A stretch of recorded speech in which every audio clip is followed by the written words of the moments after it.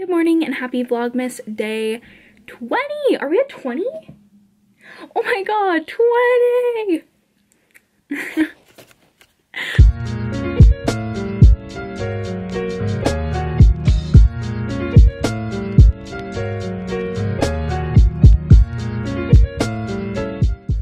It is currently 10:30. I had a nice shower this morning and then I just put on brows, blush, and mascara to look a little bit put together, even though I'm still in my robe and my hair's still in a towel. But I've been spending the last little bit partaking in the Create and Cultivate Future You Festival. It's like a free digital conference. So I was like, you know what? Let's do it. I've been to a few of their things before. They always have great speakers, great information. So I just went to this seminar by Kelly Robinson about how to make your space jive better, like with your spirit and stuff. Definitely enticed me to deal with the entire disaster that's behind me, but that will be a project for next weekend over winter break. So I'm kind of on a break right now from that. The next session that I want to go to isn't until 11:30. So I'm going to edit yesterday's video, my everyday makeup routine, and then I'll check back in with you guys. But also for today's video, it's going to be somewhat of a vlog, but we are also going to be talking, rating, and reviewing all 10 books that I read this year.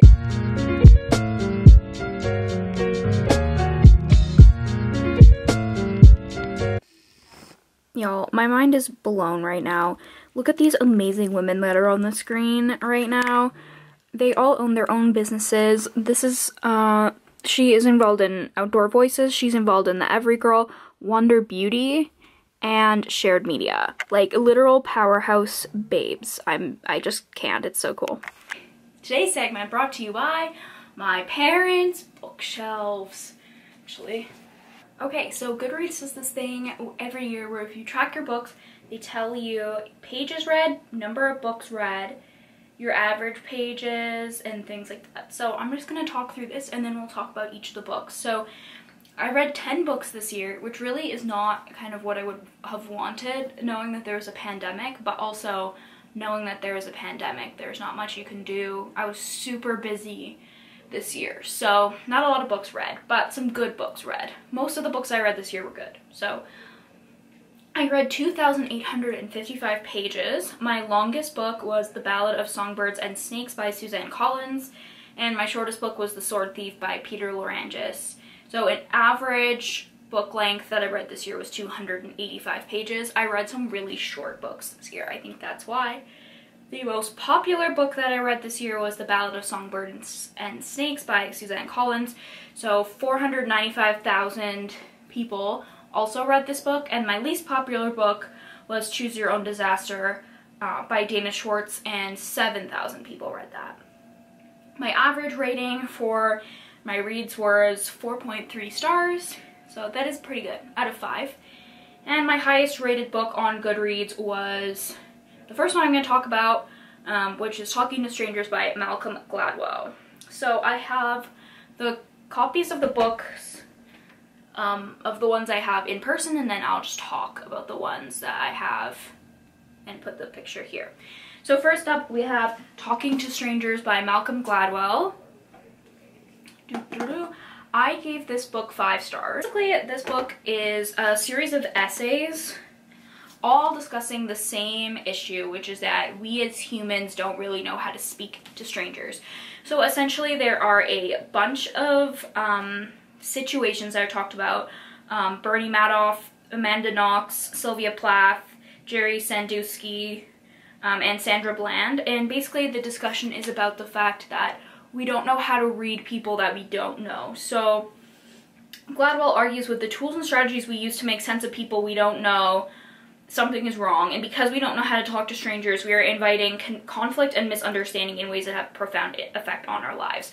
So essentially, a lot of the stories in this book, there are a lot of miscommunications that led to detrimental consequences, and it is eye-opening, especially with the Black Lives Matter movement this year.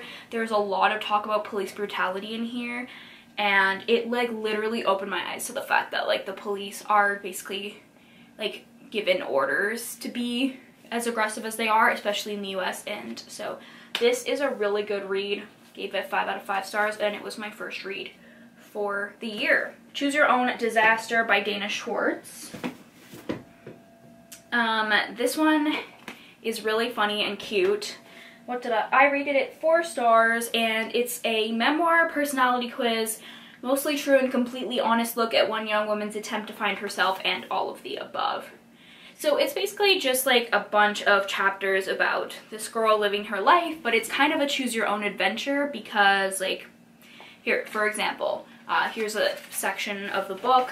Congrats, you made it to living in New York City. Aside from living in an apartment with no central air but endless takeout containers of white rice in your fridge, what are you excited for? You read each thing, you choose, and it takes you to a different section of her life and a different, like, outcome. So I loved this book. She is such a good writer. It's hilarious.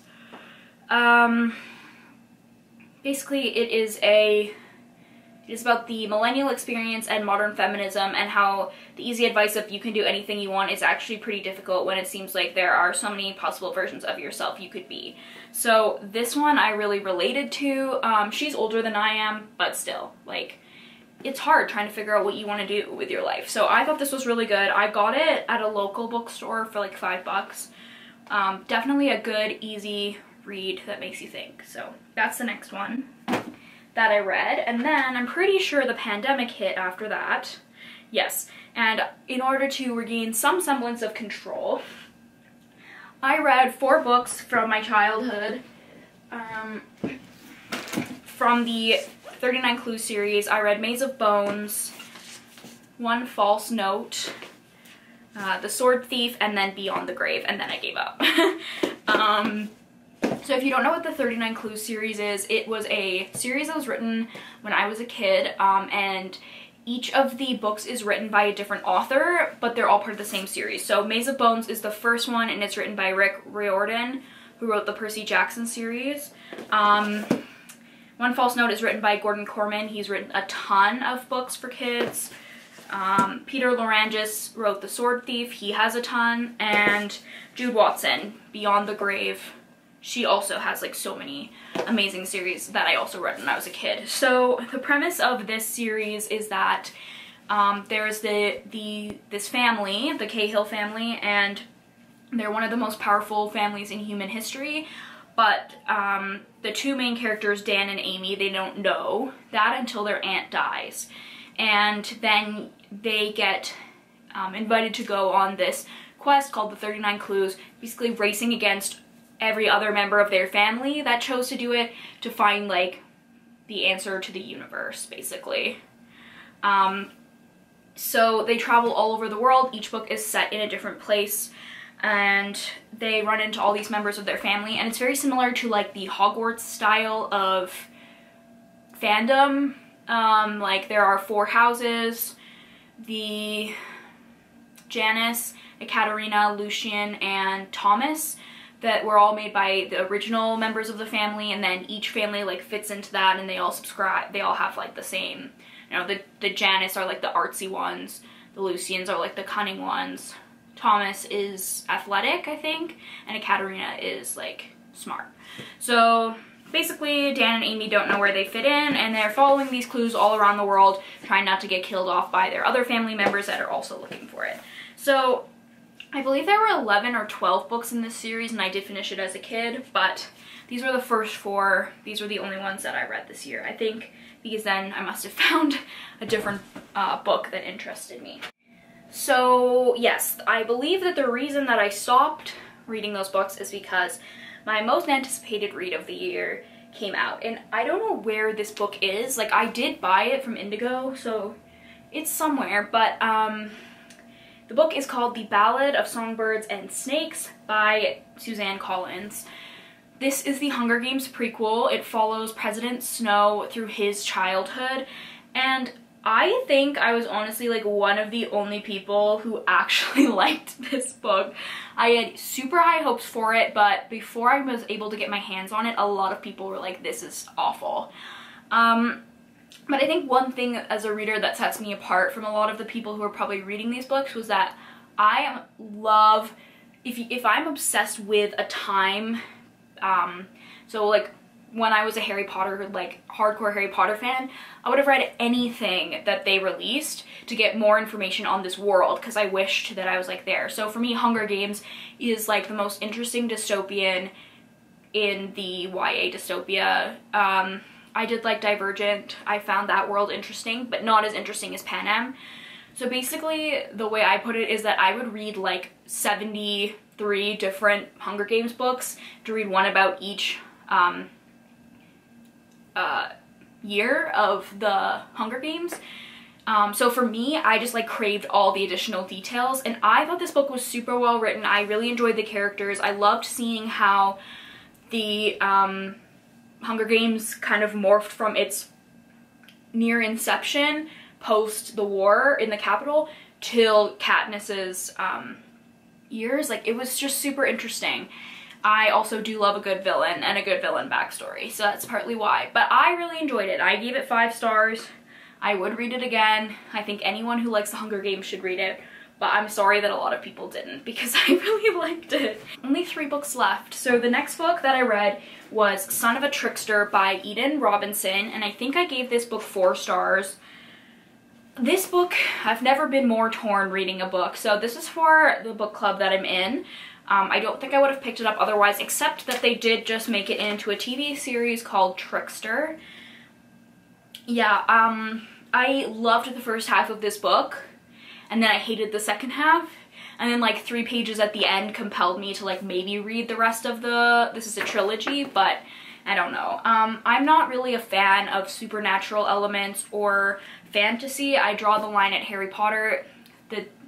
If you think it's a fantasy, that's fine. I don't think it's a fantasy. This book was really interesting before it got to the halfway mark, and then a bunch of supernatural elements came in and I did not like it and I didn't want to finish reading it. Basically, the story is of this kid named Jared. He lives in northern BC. He is Aboriginal. His dog just died, and then basically like these supernatural creatures kind of follow him around and say that he's like a descendant of the tricksters and like witches, and he doesn't know like really who his family is except for his mother. He's not like super happy, but these things keep like kind of winding their way into his life, but he's also stoned most of the time, so he doesn't really know. It's really a nice read. I think it's eye-opening to a lot of the struggles of northern Canadian First Nations and First Nations people as a whole, but I did not like how quickly it turned to like full-on magic and witches and like tricksters. That's just not for me, and I don't have any interest in watching the show. So I gave that one 4 stars, I think, on Goodreads. I think I gave it 3.5 in my notebook. You can't do half stars on Goodreads. Okay, we're almost at the end. The next book that I read, I don't have because I returned it to the library. It is called The Midnight at the Bright Ideas Bookstore. I talked about it a bit during Vlogmas because I started it this December. This book is basically about a girl who works at a bookstore, and she has all these people who frequent this bookstore, and they're called the Book Frogs. One night, one of the Book Frogs that she's really close to kills himself, and he's found hanging in the bookstore with a photo of her as a child in his pocket. And so basically it's a mystery to find out why he killed himself, how he knows her backstory, because nobody that she's friends with actually knows like her childhood, and then like reconnecting with people from her childhood, and you solve this mystery that impacted her as a child. I don't love mysteries, although I really enjoyed this book, and I definitely would maybe read more mysteries now, especially if this guy writes it. Oh, it's written by Matthew Sullivan. It's just one of those mysteries where like you think that none of the characters are related, but then they like all intertwine, which I like that a lot. And it was a pretty quick read, a lot about books, a little bit of murder, you know, all that good stuff. So I definitely recommend that book. I gave it 5 stars. And lastly is the book that I just finished reading last night.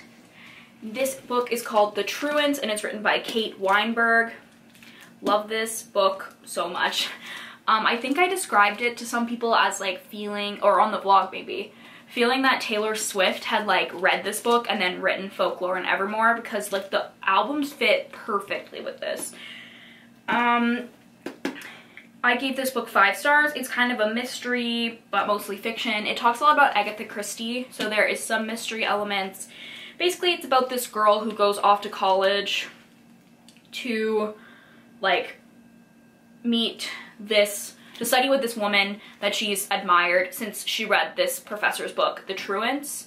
So the author of The Truants within the book is the lady she goes to college to meet, but then she gets entangled with these other people, and she starts to realize that like nothing's really as it seems, and they go on all of these like wild college adventures until destruction basically befalls like all of them, and nobody is who she thought they were. And yeah,